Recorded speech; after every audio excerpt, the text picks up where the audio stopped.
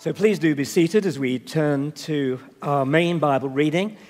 Over the next few weeks, we're going to be looking at these 4 verses from Hebrews chapter 1, page 1201 in the Church Bibles.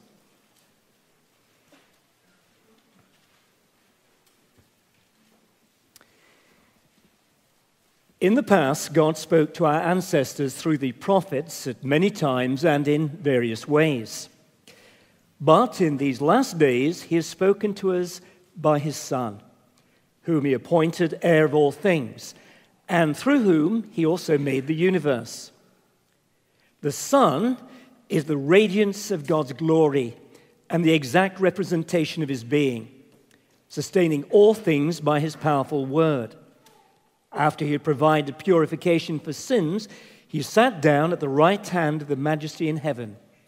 So he became as much superior to the angels as the name he has inherited is superior to theirs. This is the word of the Lord. Thanks be to God. Let's bow our heads before our great and glorious God in prayer. Our dear Heavenly Father, we pray that those wonderful words we've sung will be a reality in our own hearts and lives this morning as we turn to you, the living God, and that you would speak to us through your word, that we may encounter the living word, our Lord Jesus Christ, and so leave this place having a greater vision of him, a greater trust in him, and a greater love for him, for your name's sake. Amen. Well, please do be seated.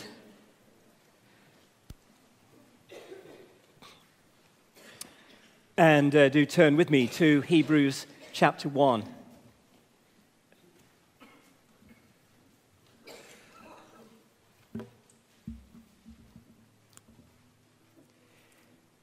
One of the most popular Christmas carols of all time, which rounds off our carol service here at St. John's every year, is the classic "Hark the Herald Angels Sing," with the immortal lines, "Veiled in flesh, the Godhead see.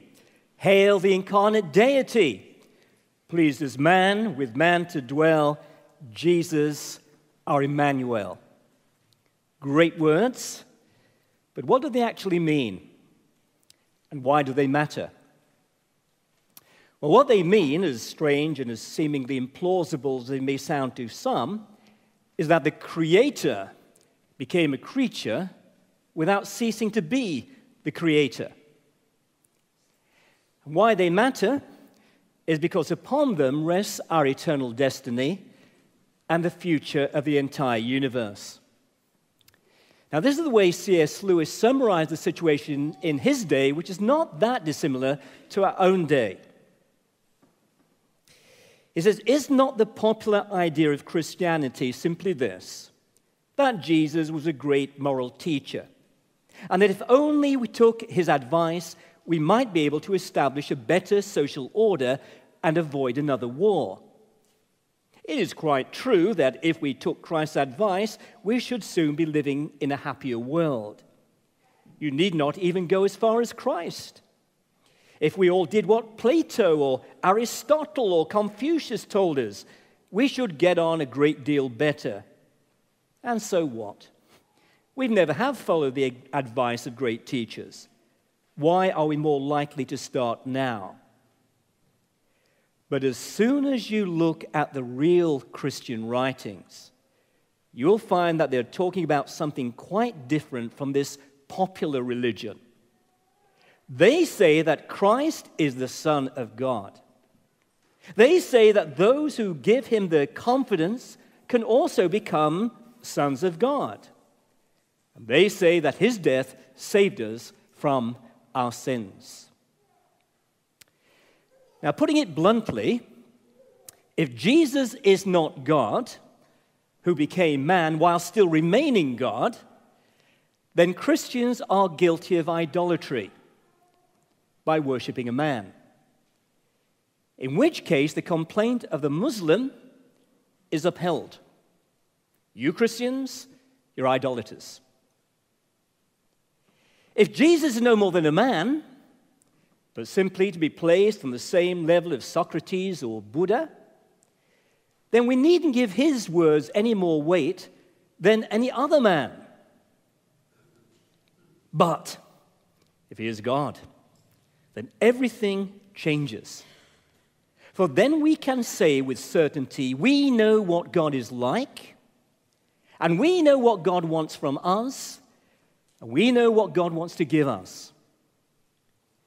And over the next few weeks, we're going to be looking at one of those Christian writings that C.S. Lewis talks about, which expresses in the most sublime way imaginable, defying the imagination, and which is meant to lead us to grateful devotion and genuine discipleship. Hebrews chapter 1, verses 1 to 4. Now, although we don't know who wrote this letter, we do know what he was, namely a preacher. All the evidence is that this is one long sermon, so you do quite well at St. John's. According to chapter 13, verse 22, it says this is a short homily. So goodness knows what a long sermon would be. And in fact, verses 1 to 4 is one long sentence in the original. And it is packed with theological dynamite. His writing style is not like any other writer in the New Testament. It is very highly polished. In fact, some say that he is the Shakespeare of New Testament writers. He is top quality. But it is not how he writes which is especially impressive, but what he writes. Just look at verses 1 and 2. In the past, God spoke to our ancestors through the prophets at many times and in various ways. But in these last days, he has spoken to us by his Son. Now, as any marriage counselor will tell you, most problems in relationships come down to a failure to communicate. He never listens to me. She doesn't understand me. It's as if we're from different planets, if not different galaxies. Effective communication is essential to fostering good relationships between people. Now, if that is the case at the human level, how much more so at the divine human level between God and people? So here are the two big questions. If there's a God, how do we know? And if there's a God, how can we know him? And for both questions to be answered positively, some kind of communication has got to take place, and the initiative must come from God's side. If he's there, then he must make himself known. And the word used to describe this activity of God making himself known is revelation. It's a word which in the biblical languages means a pulling back of the curtain so that we know who is behind the curtain. And here our writer tells us that God has done just that in two very special ways. In his, I think, very funny film, Love and Death, the American comedian Woody Allen at one point says in exasperation, "If God would only speak to me, just once, if he would only cough, if I could just see a miracle, if I could just see a burning bush or a seas part, or my Uncle Sasha pick up a bill." Now, what you have there is a mixture of universal human longing and entrenched modern cynicism. People want some assurance there's a God, but then come the conditions. Allen wants God the conversationalist. If only God would speak. But he has spoken. Maybe not in the way some people want, but he has spoken nonetheless. God has spoken through the cross. But Allen would prefer a cough. Allen wants God the conjurer. If only I could see a miracle. But then he dismisses a book which is full of miracles. And you get the impression, don't you, that no matter what conditions are laid down for God to meet, further conditions are going to be waiting down the line. And in every case, God is expected to jump through the hoops of our making at our bidding. Not so the real God. However, that is not to say that he is not exceedingly gracious and kind in the way he stoops down to speak to us. He takes into account our frailties. And so God of the universe speaks in ways we can understand using common human language. He makes allowance for our rebellion too, whereby more often than not, we don't want to understand what he's saying. Like Uncle Sasha turning a deaf ear so that someone else picks up the bill at the restaurant. But here we're told that God has always been the speaking God. In the past, God spoke. A better rendering would be God speaking in the past and now speaking through his Son. It's one long continuous event. It's not that God has been silent. It is that sin shrouds our planet in silence and makes us deaf to God and blind to his works. From the very beginning, God made us uniquely to know him. And since the initial rebellion in Eden, he has steadily been unfolding a plan of rescue that would save the world that was lost. And this passage, these two verses, are setting us up for the fact that God began the conversation, that is Jesus Christ, long before the actual incarnation, which we celebrate at Christmas. You see, this is special revelation he's talking about. That is revelation which is given to specific people at specific times with specific content.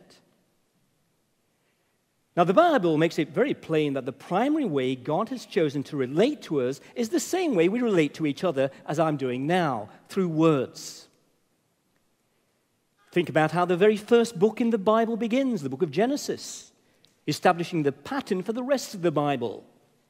In the beginning, God created the heavens and the earth. The Spirit of God was hovering over the waters, and God said, "Let there be," and there was. The Jewish philosopher Martin Buber tells the story of a rabbi whose reading of the Scriptures never got beyond Genesis 1, verse 2. And God said, some rabbi, the marvel of a God who speaks and whose word was at the heart of who he is was too much for that rabbi to contemplate. He who is Lord not only lives, he speaks. Did you know that the expression, "Thus saith the Lord," appears over 3,000 times in the Old Testament? And when God achieved the greatest communication coup ever, bridging the infinite gulf by becoming one of us in Jesus Christ, we're told the Word became flesh and dwelt amongst us. It's all about the Word, you see, God who speaks. Now, this goes right against our culture, doesn't it? It is contrary to much pagan religion, in fact. We live in an age of the visual. A picture is worth 1,000 words is taken as a truism. Seeing is believing is more than a cliche. It's pretty well basic to the way most people operate. Well, there's only one time in history when the sight of God, as it were, and the sound of God came together, and that is in Jesus Christ, God's Son. So that as we look at him, we see the works and words of God in perfect harmony. But apart from that one moment, the emphasis is undecidedly upon verbal communication, God speaking. Even the prophetic visions were always accompanied by verbal interpretation. Now just think for a moment of the difference between seeing and listening, and you can understand why God stresses the listening. First of all, sight is largely intentional, whereas hearing is voluntary. Take sight. We open our eyes, we can close them. We can turn our heads, or we can turn away. In other words, we are the ones who are in control. Not so with sound. It comes to us, and we receive it immediately.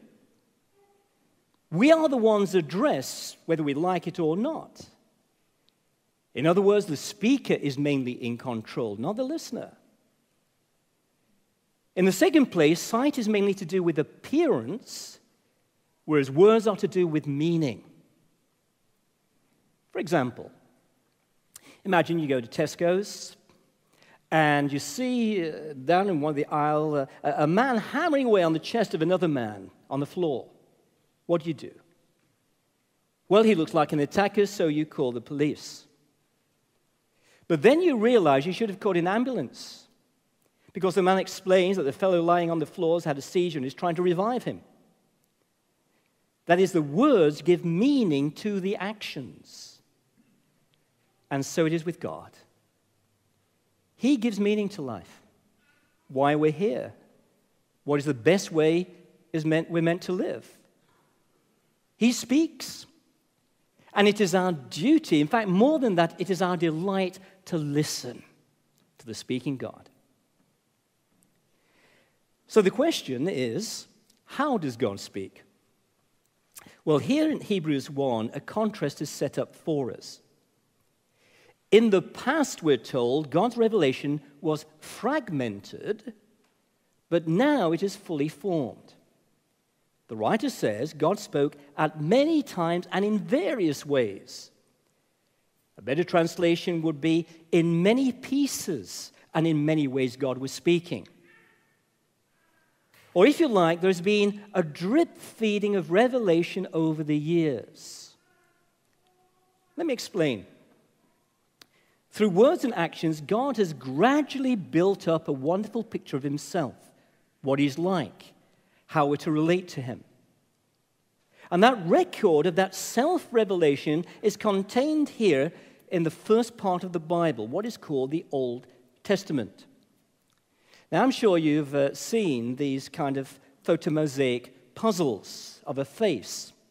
And when you look more closely, you discover that each piece is a picture in itself. Here we got Yoda.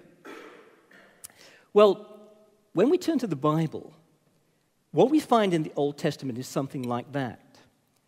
The jigsaw is slowly pieced together with little pictures until eventually we see the full face of God in Jesus Christ, the big picture. And as we look at his life, as we listen to his words, all the little pictures in the Old Testament of God are found there too, perfectly formed in Jesus. Okay, take it off now. Now, as we're going to see next week for the Jews, the question was never, what is God? That's a philosopher's question. And usually you get a philosopher's answer. You know, God is the prime mover or whatever that might mean. The Bible's question is this: who is God? And two things about God stand out from every other religion. Namely, that this one God was the creator and ruler of all things and the redeemer of all things. That is who God is. So you find statements which spell these out, like Isaiah 40. To whom will you compare me? Lift up your eyes and look to the heavens. Who created all of these? He's the creator. See, the Lord comes with sovereign power. He's the ruler. Speak tenderly to Jerusalem. Her sin has been paid for. He's the redeemer. And all sorts of pictures were given by the prophets, like Moses and others, gradually over a period of time in bits and bobs, showing us what God is like. He's a shepherd. He's a king. He's a father. He's a lover. But also we're given people and practices, priests who offer sacrifices because God is righteous, a temple in which to offer them, a king to rule over the people, and so on. And so the fragments of the jigsaw puzzle come slowly together until eventually the picture is complete with the coming of Jesus.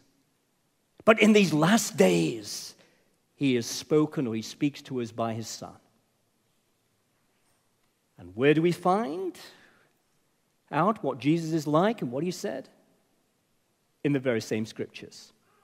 The second half of the Bible, which completes the first, the New Testament. Now, sometimes people say, I don't worship the Bible, the written word. I worship Jesus, the living word. I don't want to know, I want to know a person, not a proposition.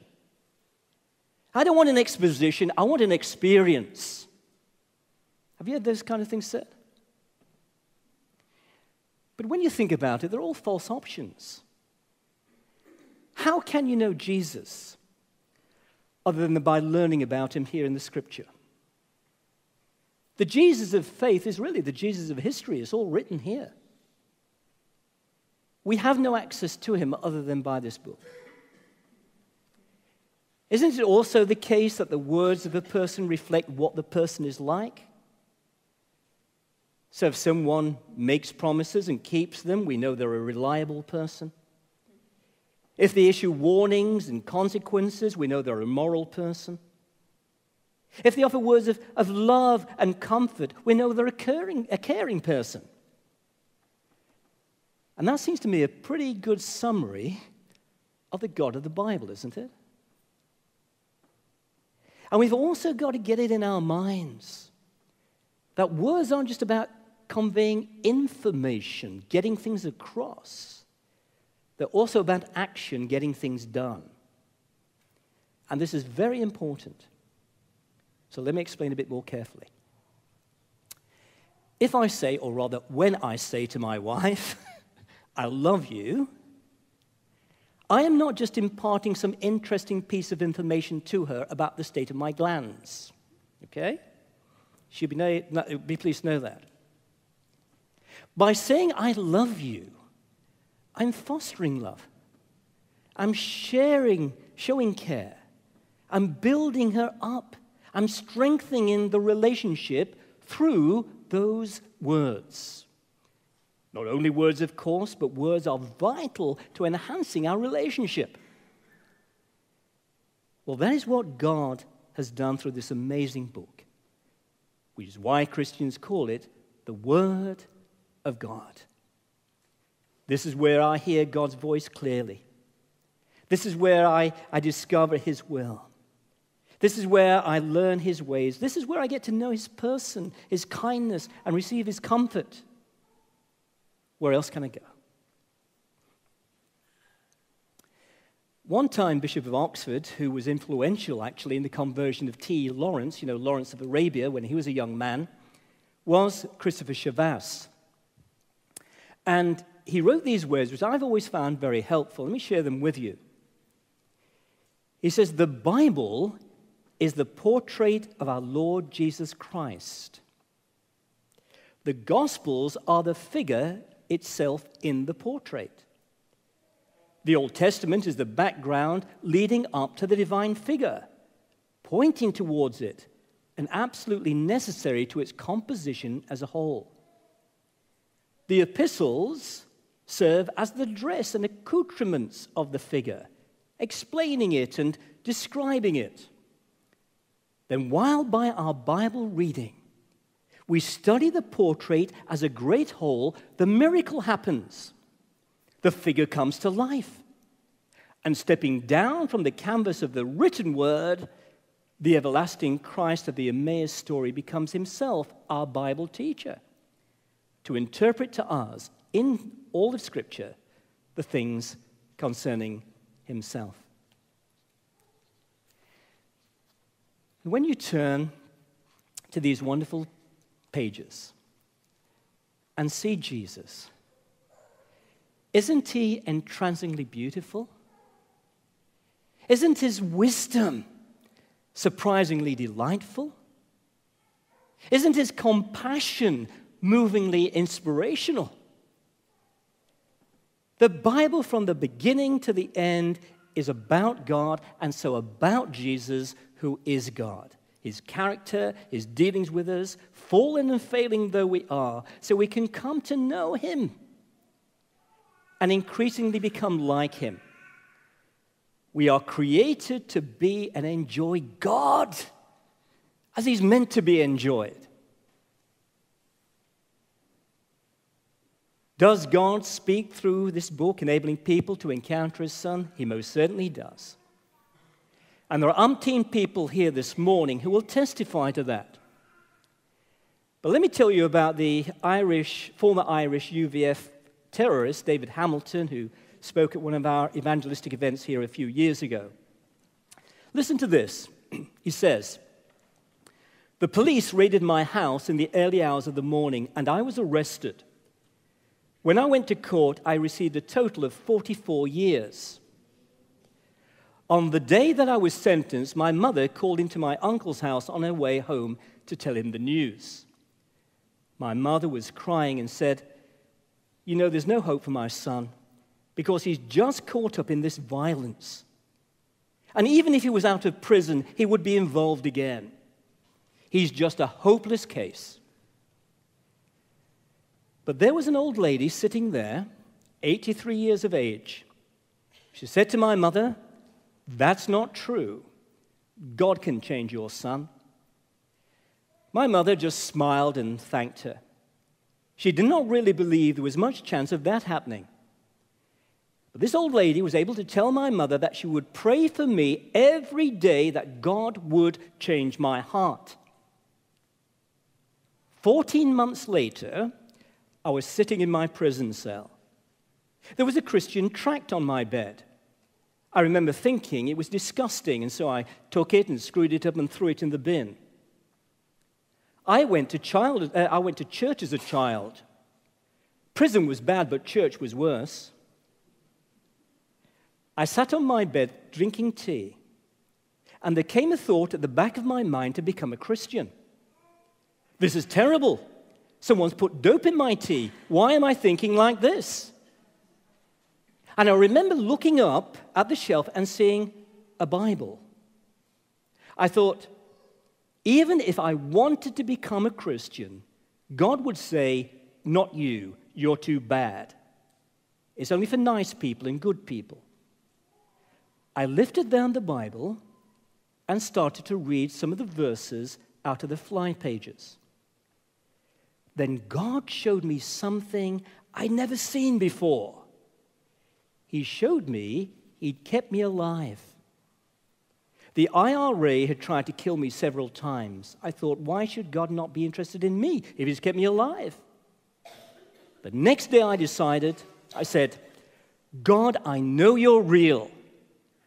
But if you're interested in me, take away the violence and the bitterness I have and change me.' I prayed that prayer on my knees. I asked the Lord Jesus to save me. God changed me that day. I began to read the Word of God, and I can honestly say my life has changed. After that, I led IRA men to the Lord, sex offenders to the Lord, and many other men too. God showed me grace in my life. In these last days, you see, God has spoken to us by his Son. And you know what? He continues to speak by his Son. Let us pray.